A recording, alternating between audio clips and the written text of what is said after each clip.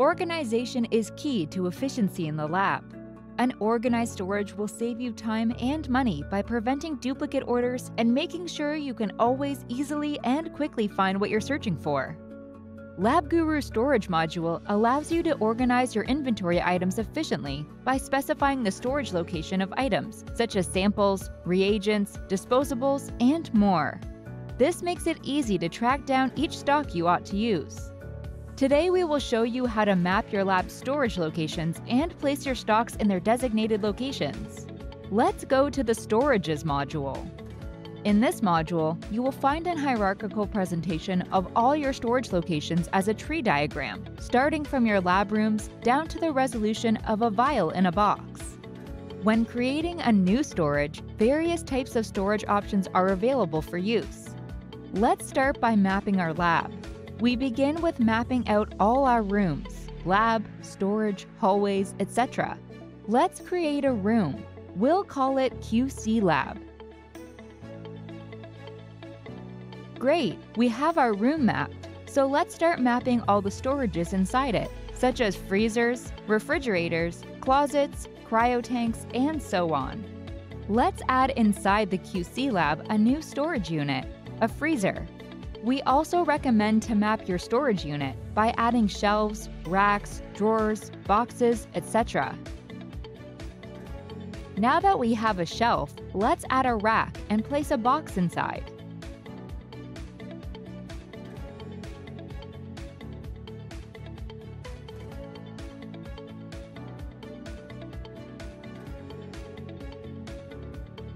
You can always edit or remove your storage facilities and locations according to your needs. Let's take a look at the box we just added. Here, you can find box details such as owner, content type, privacy, storage location, and more. The box properties can be edited at any time by clicking the Edit button. We recommend defining your box type in order to keep your boxes organized. For example, if you define the type as antibodies, you'll be able to place only stocks from your antibodies collection. You can also define it as a general box and place stocks from various collections in it.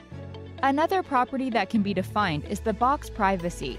Once you check the private box option, only the box owner will be able to use this box and to link its contents to experiments and protocols. Now the content type is defined as general, and the box is defined as personal. Here, you can see the layout of the box and the positions of the stocks that are stored inside. Hovering over the existing stocks will show you stock and collection details. You can also perform actions on all the stored stocks at once. For example, mark the stocks as consumed, edit, dispatch, and print labels. Let's create a label for our stocks. Customize label size and layout, and choose the information that will be printed on the labels. Add a barcode and scan it to easily add stocks to your experiment. Or use a QR code to be directed straight to the stock page for editing. Labels can be created not only for stocks, but also for boxes, storage units, and equipment.